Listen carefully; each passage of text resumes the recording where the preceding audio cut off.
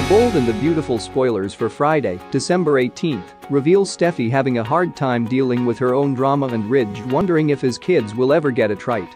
A visit with Finn puts a lot into perspective for Steffy. He is one of the good guys. So much so, he helped her during her addiction, advocated for her recovery, and saved her brother's life. And how did she repay him? Yes, by sleeping with Liam. This is a level of guilt Steffy hasn't felt since Bill. It is a lot to digest, and the secret is nagging at her every minute. She can try to bury the truth all she wants, but can she actually do it? Finn senses something is off and he begins to worry. Ridge is also worrying. His children each messed up in big ways and he is not sure they will come back from all these mistakes. Of course, for Thomas, most, if not all, of his breakdown is not his fault. His brain trauma explains a lot, or almost all, of his actions.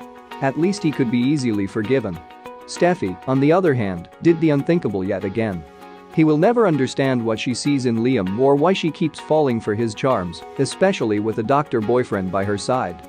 Ridge leans on Brooke as he works through how to best support his children. Brooke will be a strong shoulder and a listening ear.